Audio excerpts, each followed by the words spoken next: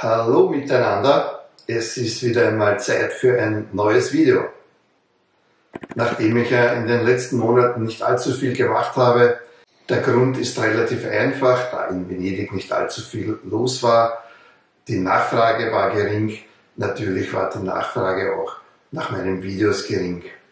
Und somit habe ich keinen allzu großen Sinn darin gesehen, ein neues Video zu produzieren. Dies ist jetzt anders. Die Besucherzahlen in Venedig steigen wieder, die Zugriffe auf meinen Seiten steigen wieder und nun habe ich beschlossen, ein neues Video zu machen. Ich habe vor einigen Jahren bereits einmal ein Video gemacht, wie ich einen Tag in Venedig verbringen würde. In diesem Video ist es eine andere Version, wie man einen Tag in Venedig verbringen kann. Natürlich kann man diese Strecke auch ausbauen, weitergehen, abkürzen, je nach Belieben. Man kann die Strecke beginnen, wo man möchte, und man kann diese Strecke beenden, wo man möchte. Es ist natürlich auch immer abhängig davon, wie viel Zeit man hat dafür. Wenn man erst um 9 Uhr nach Venedig kommt und um 16 Uhr bereits wieder abreist, dann wird es mit der Zeit relativ knapp. Übernachtet man in Venedig in einem Hotel, dann hat man natürlich bedeutend mehr Zeit, von den frühen Morgenstunden bis zu den späten Abendstunden. Da kann man natürlich bedeutend mehr machen, als ich in diesem Video zeige. Ich möchte noch einmal darauf hinweisen, dass ich das Ganze unentgeltlich mache. Das heißt, ich verkaufe keine Vaporetto-Tickets oder keine Venedig-Cards oder sonst irgendetwas, woran ich verdiene. Überhaupt nicht darauf eingehen möchte ich auf das, was in Zukunft kommen soll, das heißt mit dem Eintrittsgeld, denn das ist noch komplett offen. Es wird anscheinend ab Sommer einen Testbetrieb geben und nächstes Jahr kommt es dann wirklich, aber da wird ja bereits seit vielen, vielen Jahren darüber gesprochen. Also abwarten, Tee trinken und wenn es soweit ist, dann werde ich mich dazu äußern. Jetzt aber viel Spaß mit mir, ein Tag in Venedig. Hallo, es ist Januar 2022 in Venedig, herrscht Maskenpflicht, auch im Freien. Meine GoPro ist an meiner Schulter montiert und so gehe ich durch die Stadt. Wichtig ist es mir zu informieren. Es geht mir nicht darum, in meinen Videos schöne Bilder zu zeigen. Ich hoffe, mein Video gefällt euch trotzdem. Die Tagestour ist knapp 14 Kilometer lang und man kann hier beim Bahnhof beginnen oder natürlich auch beim Markusplatz, bei der Piazzale Roma. Man kann die Tour auch abkürzen oder noch etwas dazu nehmen, wenn man dies möchte.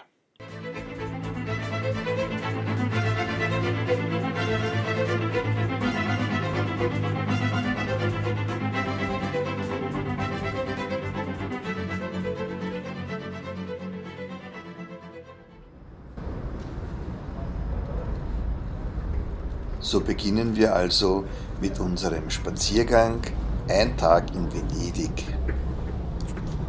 Wenn man die Bahnhofshalle Santa Lucia verlässt, kann ich mir vorstellen, wenn man zuvor noch nie in Venedig gewesen ist, dass es einem ob der vielen Eindrücke gleich erschlägt.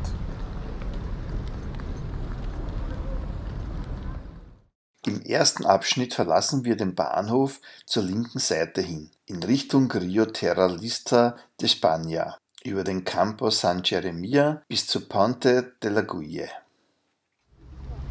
Das Gewässer vor uns ist natürlich der Canal Grande.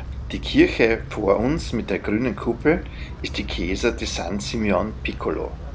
Auf der rechten Seite sieht man die Schalter der Vaporetto-Linien AGTV. Hier kann man Tickets für die Vaporetti entweder selbst ausdrucken oder auch an den Schaltern kaufen. Die Kirche vor uns auf der linken Seite, das ist die Chiesa di Santa Maria di Nazareth. Das ist übrigens eine sehr düstere Kirche. Im Innenbereich ist fast alles mit schwarzem Marmor vertafelt. Ich war da einmal drin, es ist wirklich empfehlenswert, vor allem in der Weihnachtszeit, da einmal reinzugehen.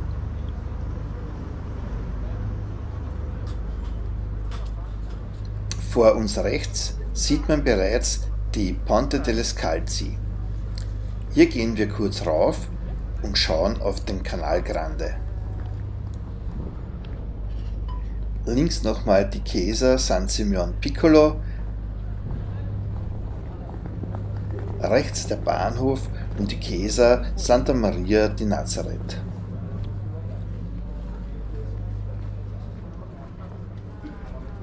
Hier machen wir jetzt noch einen Blick auf die andere Seite des Canal Grande und auf der rechten Seite über die Brücke, dieses rote Gebäude mit unten weiß, da gibt es unten ein Magnum Pleasure Store.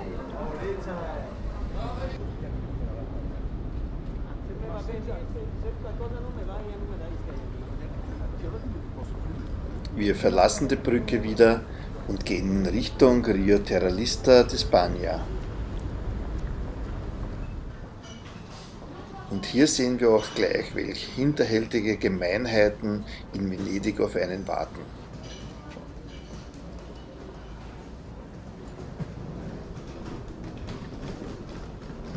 Bei den Straßenhändlern, die man überall in Venedig findet, würde ich eher nichts kaufen, denn hier gibt es ausschließlich asiatischen Ramsch. Als nächstes überqueren wir den Campo San Geremia. Auf der rechten Seite haben wir die Chiesa di Santa Geremia e Lucia. Das prächtige Gebäude vor uns ist der Palazzo Labia, ein Palast aus dem 17. Jahrhundert. Biegt man nach dem Campo in die kleine Gasse ein, sieht man vor sich bereits die kleine Brücke, die Ponte de Guglie. Diese Brücke führt über den Canal Canareccio. Blickt man auf die rechte Seite, sieht man im Hintergrund den Canal Grande. Schaut man von der Brücke aus auf die linke Seite, sieht man den Anfang der Lagune. Und wenn man bis zum Ende geht, wird man mit einem tollen Ausblick belohnt.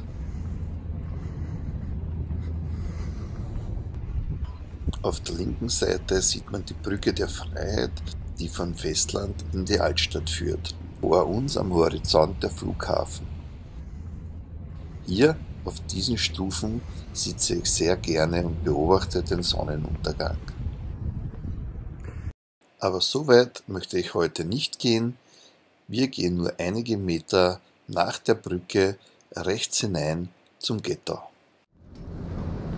Würden wir uns hier rechts halten, kommt man zur Rialtobrücke oder zum Markusplatz.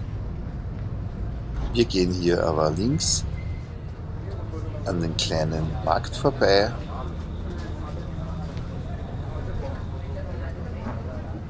und etwa 60 Meter weiter auf der rechten Seite gibt es einen kleinen Eingang. Dies ist das Tor zum Ghetto.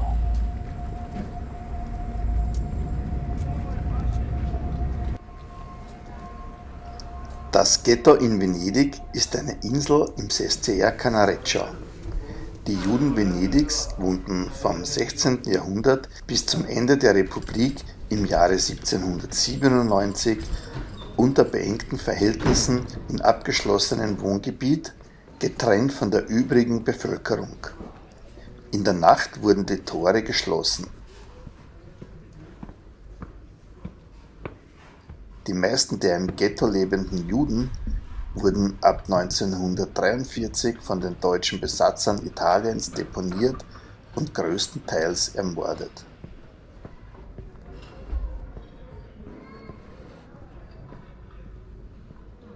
An die Opfer erinnern die am Campo de Ghetto angebrachten Reliefs, die als Holocaust-Denkmal bekannt sind.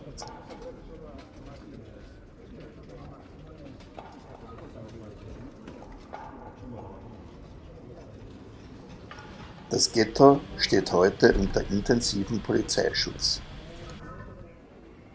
Durch den geringen Platz sind die Häuser, wie sonst nirgendwo in Venedig, bis zu 6 Stockwerke hoch. Wobei die Raumhöhe sehr gering ist und oft nur 2 Meter beträgt. Am Campo gibt es 3 Synagogen und ein Museum, die man zum Teil auch besichtigen kann.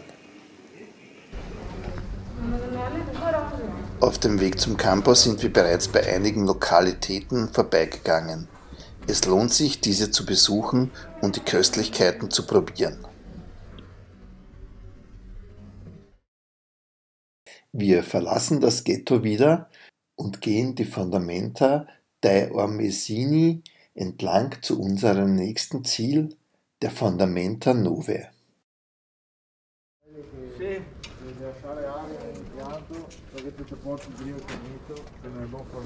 Posso aiutare?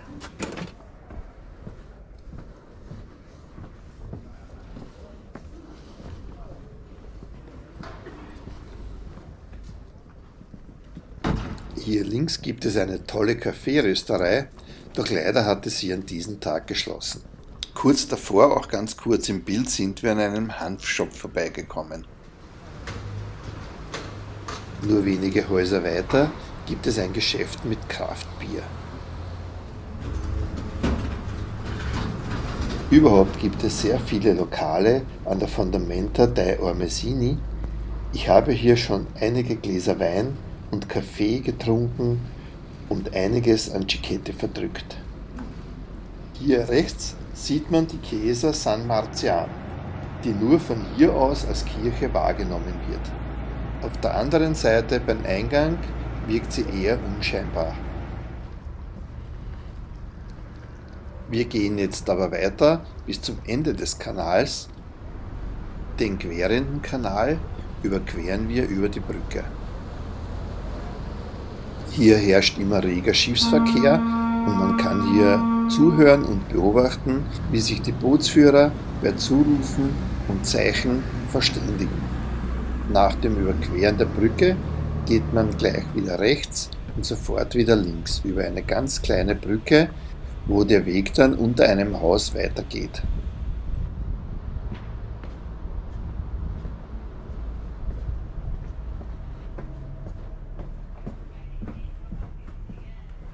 Nach der zweiten Unterführung gehen wir links und ab jetzt etwa 300 Meter geradeaus, bis man nach vorne zur Fondamenta Nove kommt. Hierher verirren sich wirklich nur sehr, sehr wenige Touristen und man trifft hier vorwiegend auf Einheimische. Meist ist man aber ziemlich alleine unterwegs.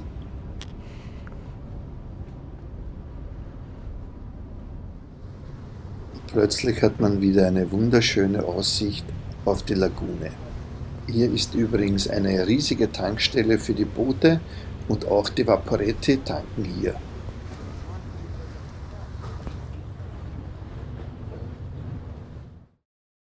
Die nächste Etappe führt uns an der Fondamenta Nove entlang, vorbei am Ospedale bis zum Campo Santi Giovanni e Paolo.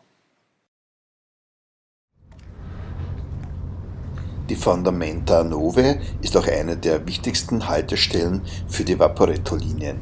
Unter anderem halten hier die Linien 4, 5, 12 und 13. Besonders wichtig sind die Linien 4, 12 und 13 nach Murano, Burano und Torcello. Auf dieser Brücke hier bin ich sicher schon viele Stunden gestanden und habe die Schiffe beobachtet. Man sieht ja auch den Friedhof Cimitero, die Friedhofsinsel San Michele. Und unter dieser Brücke, auf der ich stehe, führt auch für jeden Venezianer der letzte Weg zur Ruhe. Hier ist auch der Blick in die andere Richtung, in die Altstadt von Venedig.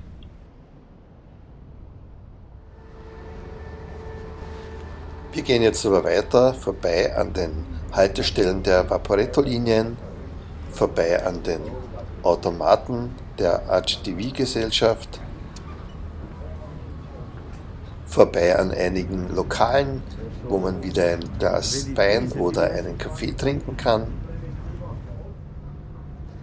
bis über die nächste und übernächste Brücke. Vor uns rechts sieht man das Ospedale, das Krankenhaus. Dieser Bootsanleger vor uns ist übrigens der Eingang und die Notaufnahme für die ankommenden Rettungsboote. Gleich dahinter der Eingang für jene, die mit den Vaporetto kommen. Man kommt da vorne übrigens nicht weiter, also biegen wir hier rechts ab.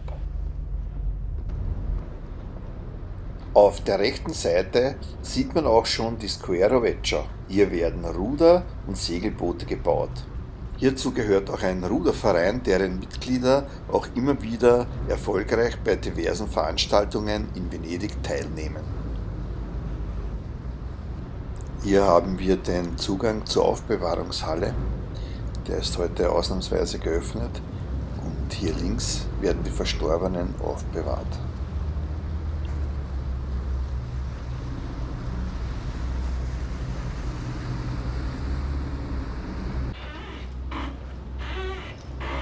Hier am Anleger stehen auch immer einige Rettungsboote als Reserve in Bereitschaft.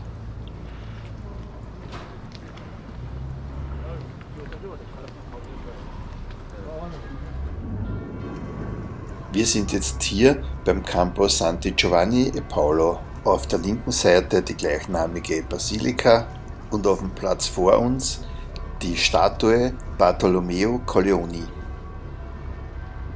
Die beeindruckende Basilika verfügt über eine gotische Fassade. Im Inneren befinden sich einige Grabdenkmäler, zum Großteils auch von Dogen aus Venedig, welche auch besichtigt werden können.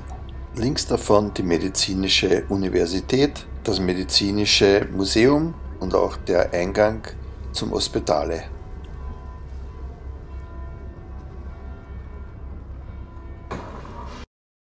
Von unserem nächsten Ziel hat auch so ziemlich jeder bereits gehört. Wir gehen zur verrückten Buchhandlung Aqua Alta. Wir starten also hier am Campo bei der Basilika und bei der Statue. Wer noch möchte, kann rechts wieder irgendwo in eines der Lokale einkehren, Kaffee trinken, ein Cicchetti essen, etwas Süßes essen oder einen Aperol Spritz trinken. In diesem Geschäft hier rechts war einmal ein Maskenbauer, leider gibt es den nicht mehr.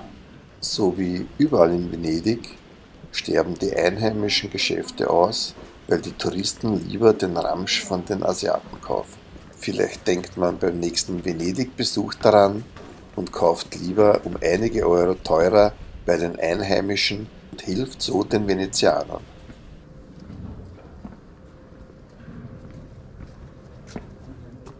Binnen kurzer Zeit geht man über die zweite Brücke und hier sieht man eine Gondel und dahinter eine Venedig-Fahne.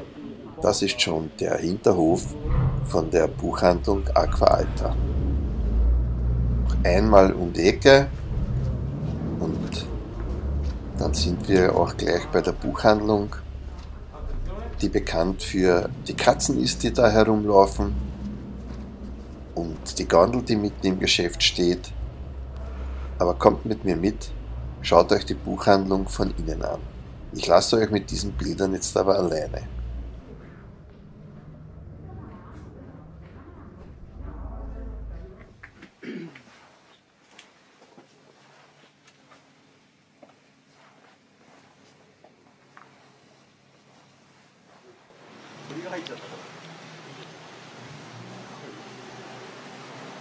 Naja, vielleicht doch nicht ganz so alleine. Man kann nämlich auf diesen Bücherstapel hinaufsteigen und über die Mauer schauen. Das ist natürlich ein sehr beliebtes Fotomotiv.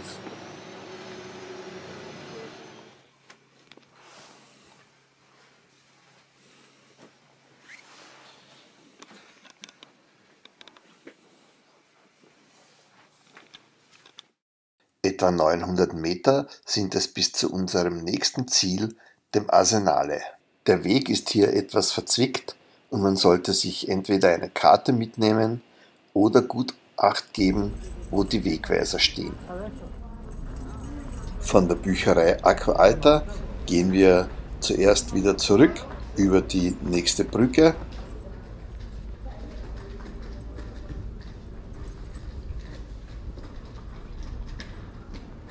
Danach halten wir uns rechts und gehen gleich wieder links.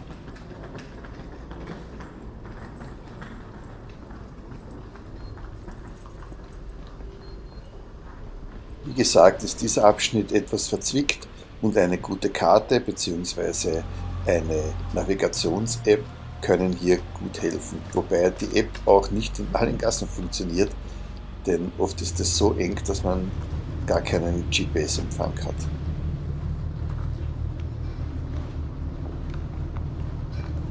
Aber ist dieser Ausblick nicht herrlich?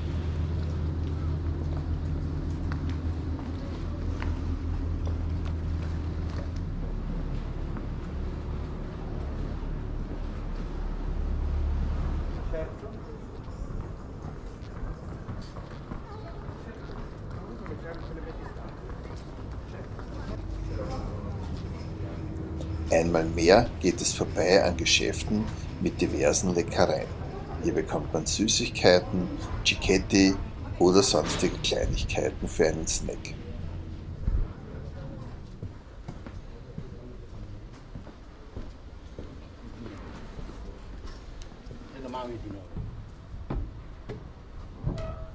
Nach dem Überqueren dieser schrägen Brücke sieht man bereits die riesigen Löwen am Campo del Arsenal.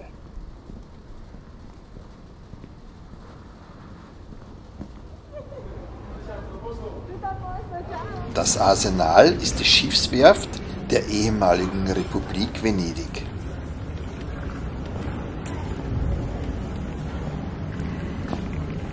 Sie befindet sich im Stadtteil Castello.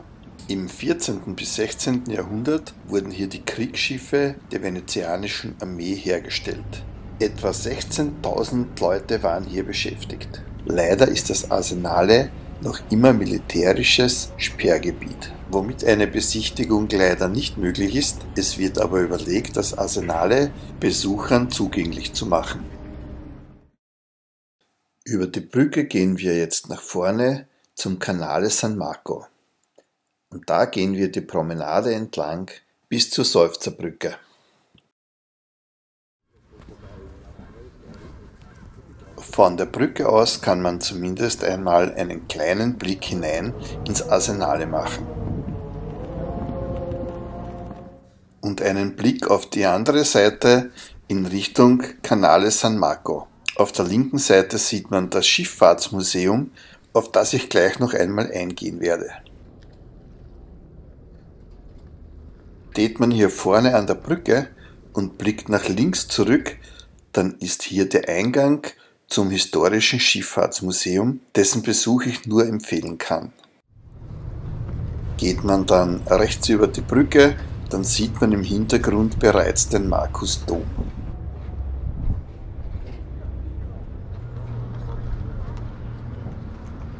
Schaut man nach links, dann sieht man eine Insel mit der Chiesa San Giorgio Maggiore. Man kann mit der Vaporetto-Linie 2 auf die Insel rüberfahren und dann mit dem Lift auf dem Turm hoch und hat einen wundervollen Ausblick über Venedig.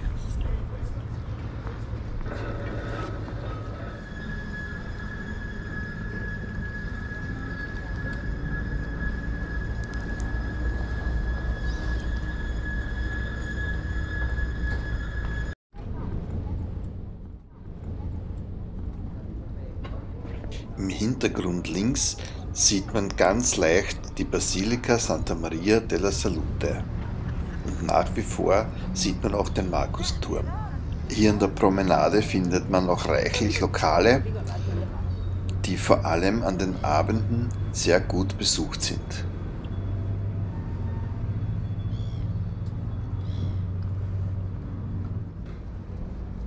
Rechts die Chiesa della Pieta, die an einstiger Wirkungsstätte von Vivaldi erbaut wurde. Sonst weiß ich aber leider nichts über diese Kirche.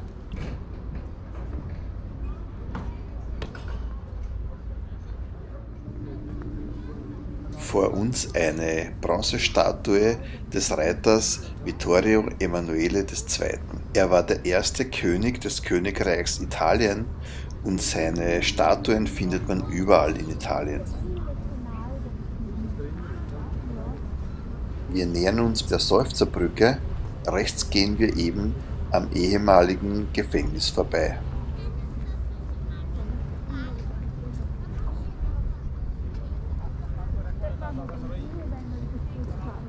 Und hier ist sie jetzt, die Ponte dei Sospiri, die Seufzerbrücke.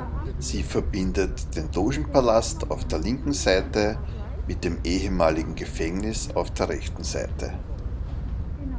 Von der Seufzerbrücke geht es jetzt vorbei am Dogenpalast, am Markusdom, den Markusturm, über den Markusplatz, der Bacino Orseolo. Dann gehen wir durch eine Einkaufsstraße zum Teatro La Fenice. Hier geht es wieder zurück auf die Einkaufsstraße zum Campo Santo Stefano und weiter bis zu unserem Etappenziel, der Akademierbrücke. Der Dogenpalast war seit dem 9. Jahrhundert Sitz der Dogen und der Regierungs- und Justizorgane der Republik Venedig. Die Gondeln auf der linken Seite sind ein beliebtes Fotomotiv. Besonders beliebt sind natürlich Fotos mit der Basilika San Giorgio Maggiore im Hintergrund. Links sieht man die alte Bibliothek, dann den Markusturm, in der Mitte vorne den Uhrturm und ein Stück, bisschen verbaut, den Markusdom und hier den Dogenpalast. Der Eingang zum Dogenpalast befindet sich übrigens gleich neben der Seufzerbrücke und auch hier muss man meistens lange anstehen.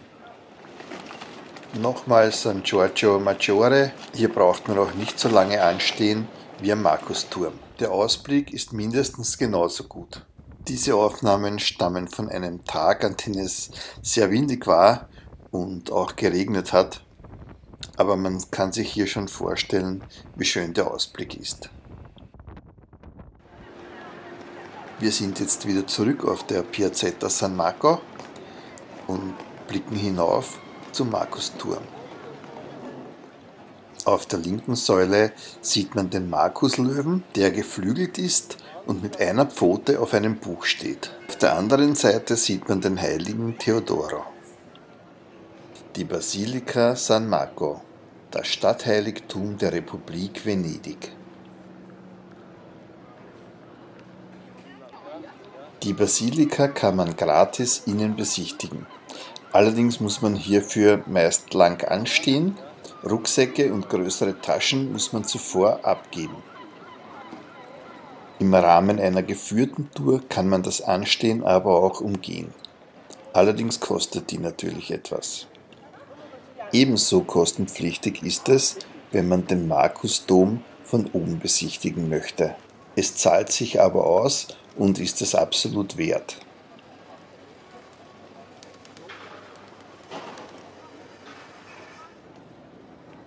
Wo wir schon beim Anstehen und kostenpflichtig sind, auch ein Besuch des Markusturms ist kostenpflichtig und man muss meist lang anstehen. Wie lange man anstehen muss, ist natürlich Jahreszeit und Tageszeit abhängig und kann komplett variieren. Ich habe schon gesehen, dass sehr, sehr lange Schlangen draußen gestanden sind und ich habe auch schon gesehen, dass man gar nicht anstehen musste. Und wer es sich antun möchte, kann auch das mittägige Glockengeläute oben miterleben.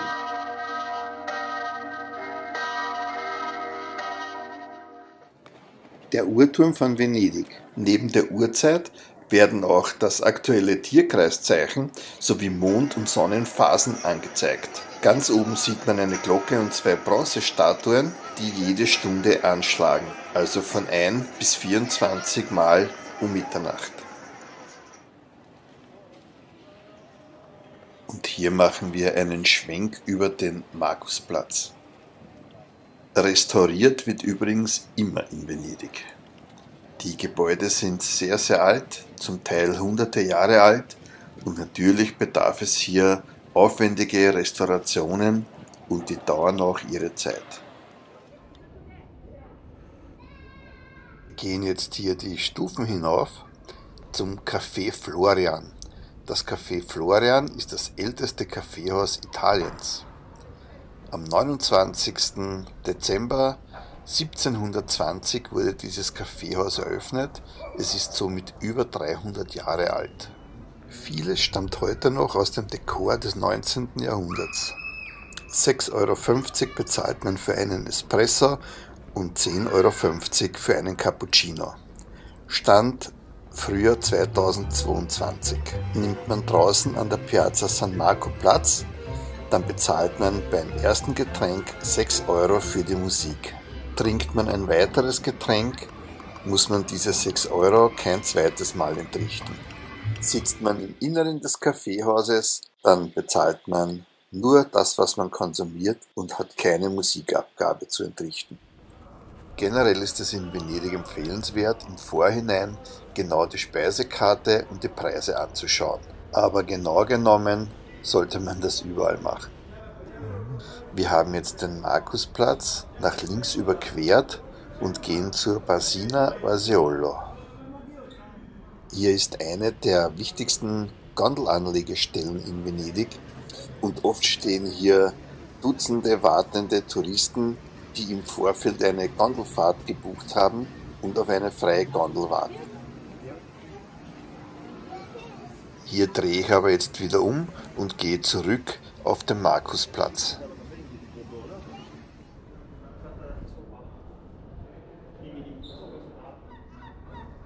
Immer rechts halten bis an die hintere rechte Ecke.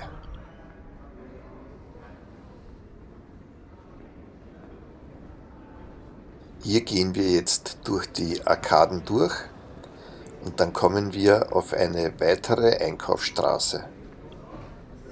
Achtung Männer, haltet eure Frauen fest, wir sind jetzt in der Straße der Luxusläden. Chanel, Prada, Gucci, Louis Vuitton und.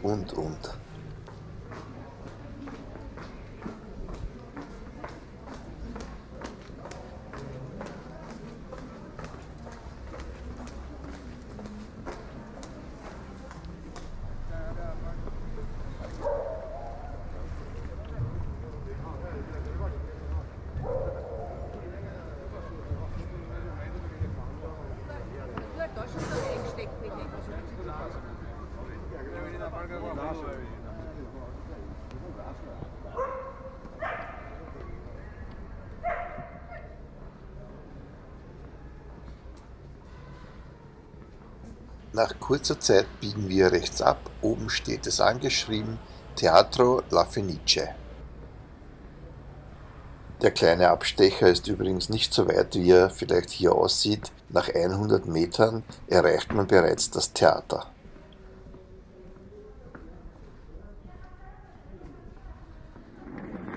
Das Teatro La Fenice hat eine lange und ereignisreiche Geschichte.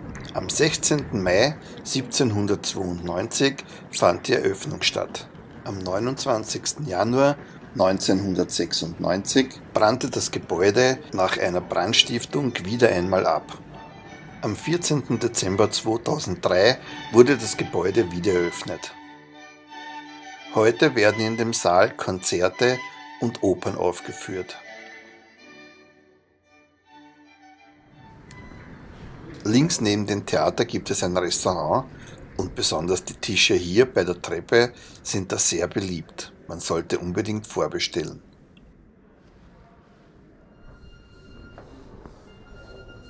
Überhaupt gibt es rund um das Theater einige gute Restaurants, aber man sollte unbedingt die Preise vorher beachten, denn je nach Lokal sind die Preise etwas gehoben oder exklusiv.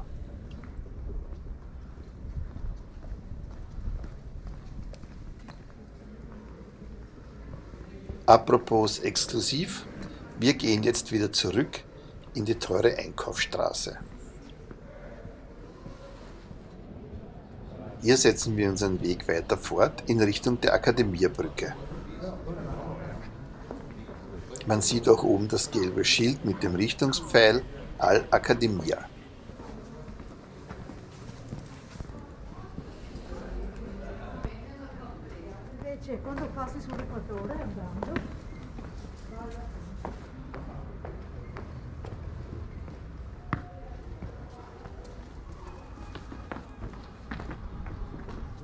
Hier rechts am Kanal sieht man auch, dass an dem Tag wenig Wasser war.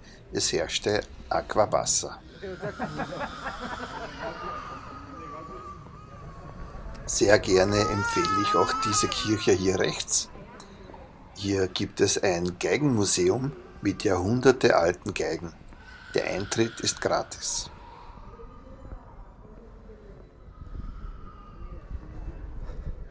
Man geht dann noch durch diese schmale Gasse im Campo di Stefano. Wenn man hier rechts geht, dann kann man zur Rialtobrücke gehen. Wir halten uns aber links. Wir wollen ja zur Accademiabrücke. Auf der rechten Seite sieht man bereits die Chiesa San Vidal. Hier gibt es fast täglich ein Konzert der beliebten Interpreti veneziani. Gespielt werden Vivaldis 4 Jahreszeiten.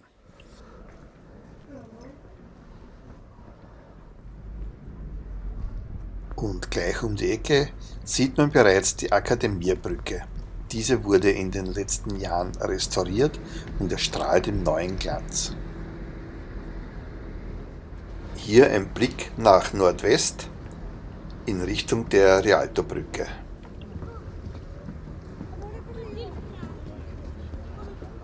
Und das ist wohl der bekannteste und am meisten fotografierteste Blick in Venedig, Basilica Santa Maria della Salute. Da führt auch unser nächster Weg vorbei. Zuerst gehen wir vorbei am Guggenheim-Museum. Später geht es zur Basilica Santa Maria della Salute. Von da gehen wir nach vorne zur Spitze. Dann gehen wir den Fondamenta Zatere entlang. Hier bei der Vaporetto-Haltestelle könnte man auch direkt gehen und einen Abschneider nehmen, die blaue Linie. Dann geht es noch vorbei an der Square San Trovaso. Und das Ziel dieser Etappe ist eine Brücke, die über den Kanal führt. Nach der Ponte Accademia gehen wir hier links weg.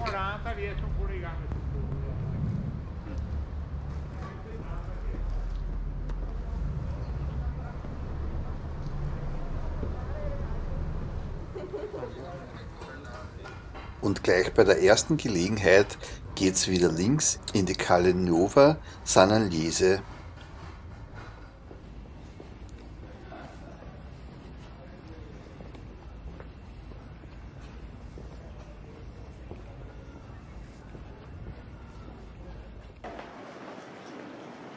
Auch der Eingang des Guggenheim-Museums liegt auf diesem Weg.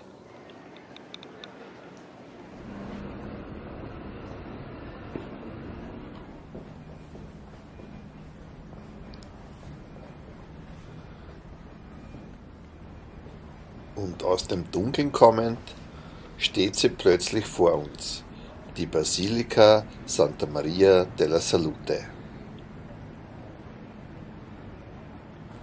Vor wenigen Minuten haben wir sie noch von der Accademiabrücke aus betrachtet und jetzt stehen wir davor.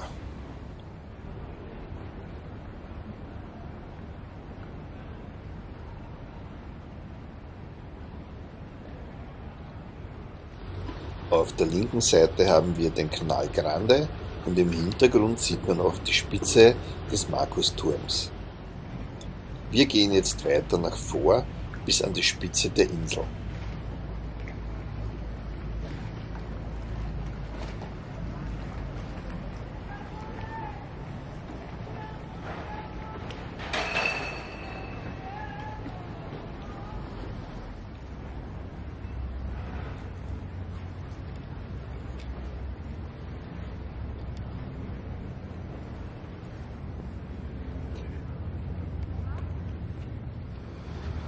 Auf der linken Seite sieht man den Markusdom, den Markusdom und den Dogenpalast.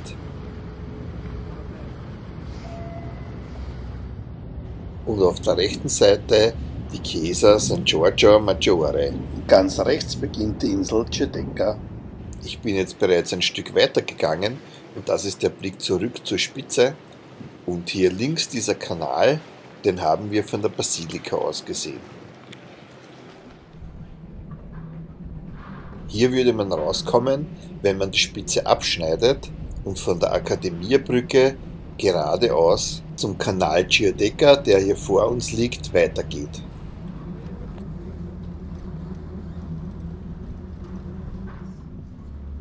Hier am Fondamento Zatere sitze ich auch liebend gerne und trinke einen Kaffee, am liebsten in der Nachmittagssonne. Biegt man hier um die Ecke, sieht man auf der linken Seite bereits die Scuero San Trovaso, eine historische Schiffswerft, in der Gondeln gebaut werden. Auch dies ist eine der Locations in Venedig, die mich immer wieder anziehen.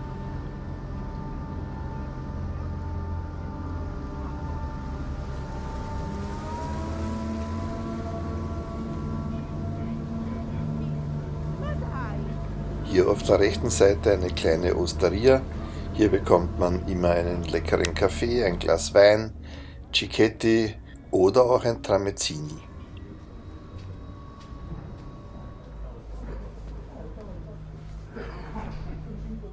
Im nächsten Abschnitt gehen wir durch das Studentenviertel, über den Campo San Barnaba zur Basilika Santa Maria Gloriosa dei Frari, über den Campo San Polo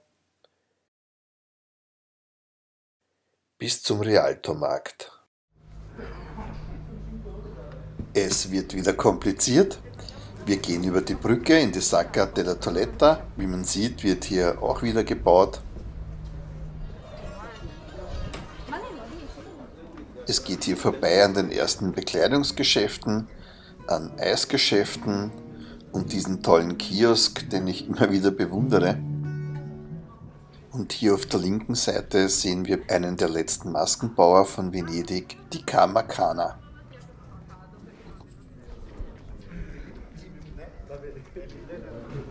Kurze Zeit später sind wir jetzt auf den Campo San Barnaba. Diesen überqueren wir nach rechts und gehen über die Brücke.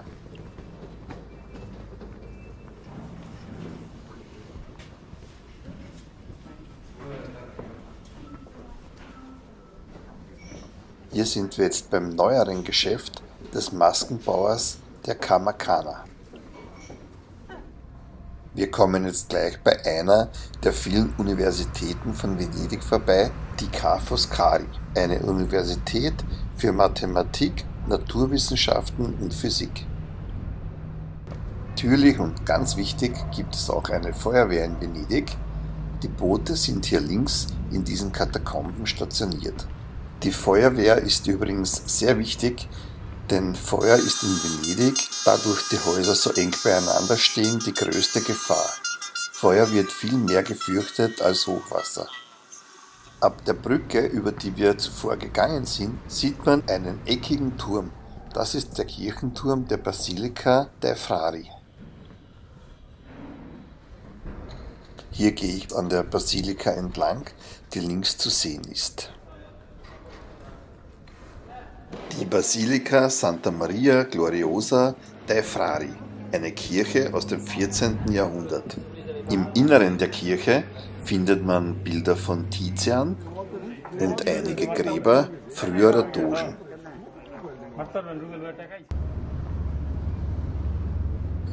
Und wer Lust und Interesse hat, gleich um die Ecke gibt es ein Leonardo da Vinci Museum.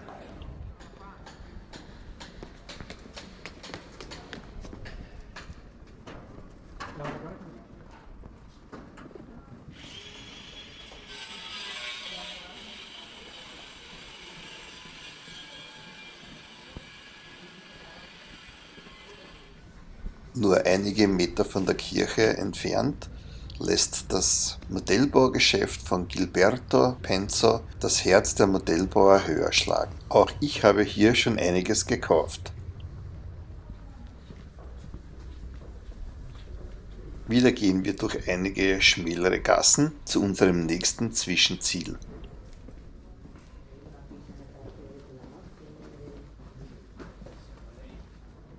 Der Campo San Polo ist der zweitgrößte Platz in Venedig und war im Mittelalter noch Viehweide- und Gartenanlage. Es gibt hier auch immer wieder ein ruhiges Plätzchen auf der Parkbank im Schatten. Und im Winter kommen die Venezianer hierher zum Eislaufen.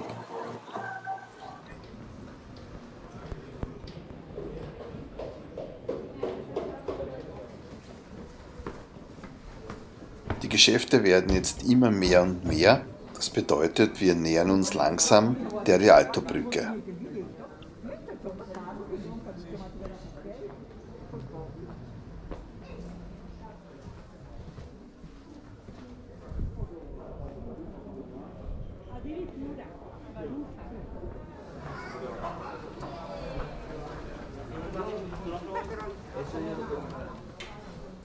Bevor wir aber zur Rialtobrücke gehen, machen wir noch einen Abstecher auf den Rialtomarkt, zum Fischmarkt und zum Gemüsemarkt.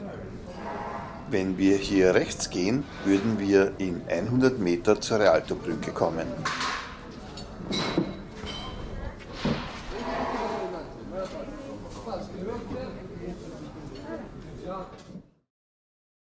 Wir gehen jetzt aber einige Meter nach links und dann biegen wir rechts rein zum Fischmarkt, überqueren den Gemüse- und Obstmarkt und dann gehen wir wieder zurück auf unseren Ausgangspunkt und erst dann gehen wir zur Rialtobrücke. Jeden Tag in den frühen Morgenstunden, wenn die Fischer mit ihrem Fang aus den Lagunen zurückkommen, gibt es hier am Fischmarkt frischen Fisch. Aber nicht alles, das aus dem Meer kommt, kommt aus der Lagune. Einiges wird importiert aus dem Süden von Italien oder sogar aus Frankreich und Spanien. Auf Nachfrage geben die Händler hier aber bereitwillig und ehrlich Auskunft. Möchte man den Fischmarkt besuchen, empfehle ich aber wirklich sehr zeitig in der Früh hierher zu kommen, denn um 9 oder 10 ist hier so ziemlich alles leer.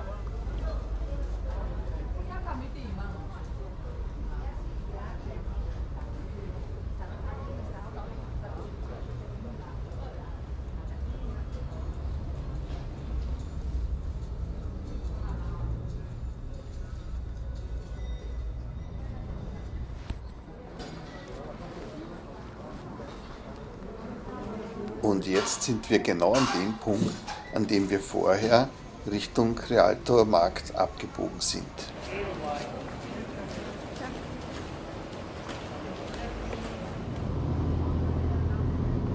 Und jetzt gehe ich über die rechte Treppe der Rialtobrücke. Man sieht hier auf der rechten Seite einige Restaurants und auf der linken Seite die Haltestellen der Vaporetto-Linien. Zur Rialtobrücke kommen wir später nochmals zurück, da erzähle ich dann etwas mehr darüber. Zuerst besuchen wir aber noch die Scala Contarini del Popolo.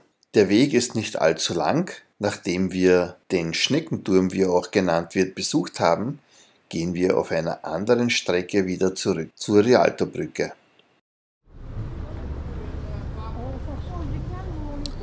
Ich verlasse hier die Rialtobrücke in Richtung der Vaporetto-Schalter, vorbei an den Gondeln. Hier noch einmal ein Blick zurück auf die Rialtobrücke.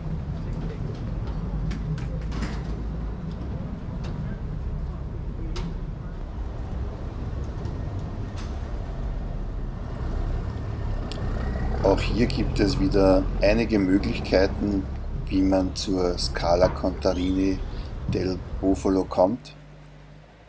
Also man muss nicht unbedingt diesen Weg gehen, den ich hier gehe. Wenn man diesen Weg nicht kennt, sollte man auf jeden Fall eine gute Karte bzw. ein Navigationsgerät verwenden, denn es ist doch sehr verworren hier. Nur kurz bevor man da ist, gibt es ein kleines Hinweisschild. Und dann haben wir ihn erreicht, den Palazzo Contarini del Popolo. Berühmt geworden ist dieser Palast wegen seiner Wendeltreppe, welche als Scala del Popolo in die Kunstgeschichte eingegangen ist. Der Palast stammt aus dem 15. Jahrhundert. Man kann unten Eintrittsgeld bezahlen und dann kann man selbst über die Wendeltreppe nach oben gehen. Aber ehrlich gesagt, wenn ich mich richtig erinnere, war der Eintritt vor einigen Jahren 8 € und der Ausblick ist jetzt nicht so berauschend, dass ich da ein zweites Mal nach oben gehen muss. Aber nur weil ich den Ausblick nicht so berauschend gefunden habe, sagt das nichts aus, wie es ein anderer empfinden muss. Bilder vom Weg zurück ersparen wir uns, denn es ist so ziemlich der gleiche, den wir hingegangen sind. Dafür kommen wir jetzt nochmals zurück zur Rialtobrücke. Die Rialtobrücke ist eines der bekanntesten Bauwerke der Stadt. Am 20. März 1591 wurde die Rialtobrücke eröffnet und ist somit 430 Jahre alt. Über 250 Jahre lang war die Rialtobrücke die einzige Brücke über den Canal Grande. Erst 1854 wurde eine zweite Brücke, die Accademia-Brücke, gebaut. Die Rialtobrücke hat Stufen links und rechts sowie in der Mitte. Zusätzlich beim mittleren Durchgang gibt es viele Geschäfte. Besonders schön ist dieser Anblick natürlich am Abend oder so wie hier zur Weihnachtszeit am Abend. Ganz oben gibt es einen Durchgang zu beiden Seiten der Stufen. Und natürlich beiderseitigen Blick auf den Canal Grande.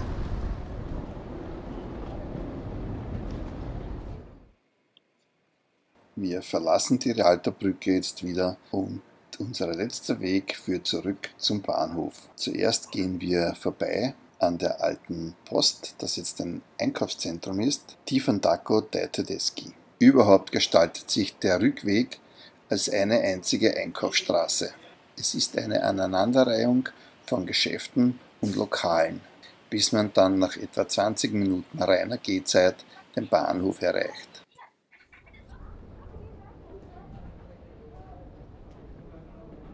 Wir verlassen jetzt die Rialtobrücke und halten uns links. Es kommt dann bald ein Kaufhaus, dei Tedeschi, was in etwa so viel wie deutsches Lager heißt. Denn noch bevor das Gebäude die Post gewesen ist, war es eine Niederlassung deutscher Händler am Canal Grande. Wenn man ganz nach oben geht, hat man eine tolle Aussicht. Früher konnte man einfach hinaufgehen, heute muss man ein Zeitfenster anmelden und erst dann kann man nach oben gehen.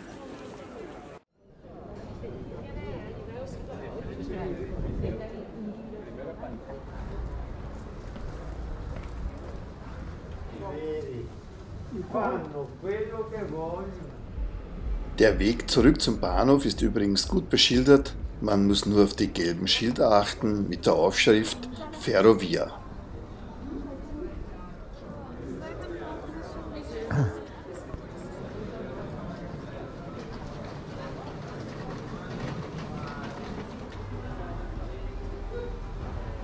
Viele nutzen den Heimweg dann auch noch aus, um einzukaufen. Auf dem Weg zurück gibt es viele Souvenirstände, man bekommt günstige Kleidungsstücke, natürlich gibt es auch Bistros mit Kaffee, die ein oder andere Pizzeria oder Snackbar. Aber niemals in Venedig kommt die Kultur zu kurz. Auf dem Weg gibt es noch genügend anzuschauen. Es gibt noch einige Kirchen, einige Palazzi, die es wert sind, angesehen zu werden.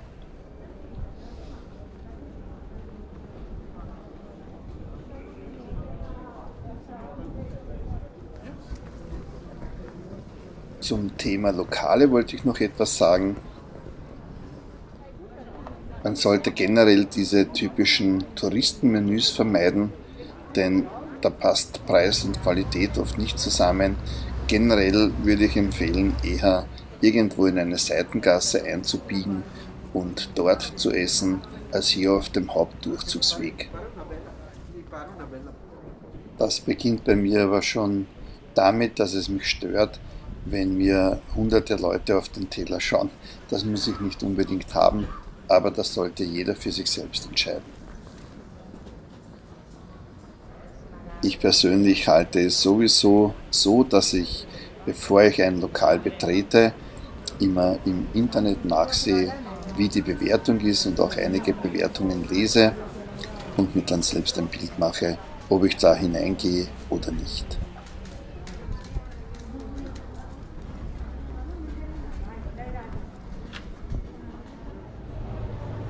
Inzwischen schließt sich der Kreis für uns, denn wir sind jetzt bei jener Brücke angekommen, wo wir abgebogen sind zum Ghetto.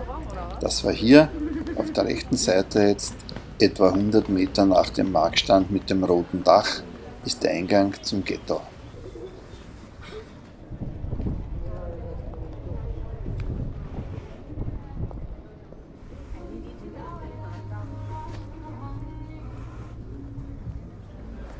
Wir sind jetzt bereits am Ende der Straße der Rialtobrücke de España angekommen und da vorne sieht man bereits die Brücke über den Canal Grande und auf der rechten Seite danach kommt dann der Bahnhof.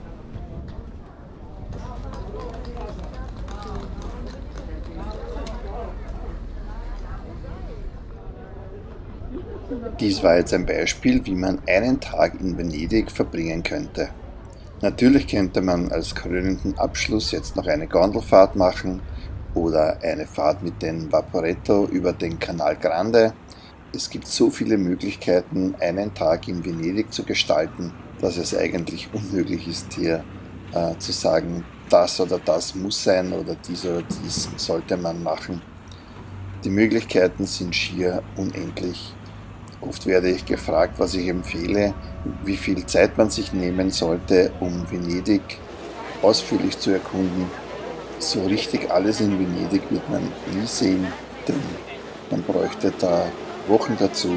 Aber ich würde so ein Minimum von 4 Tagen ansetzen, um das Wichtigste von Venedig kennenzulernen. Dann sage ich jetzt danke fürs Zusehen. Über einen Daumen nach oben und ein Abo würde ich mich sehr freuen. Wir sehen uns dann beim nächsten Video. Arrivederci und ciao.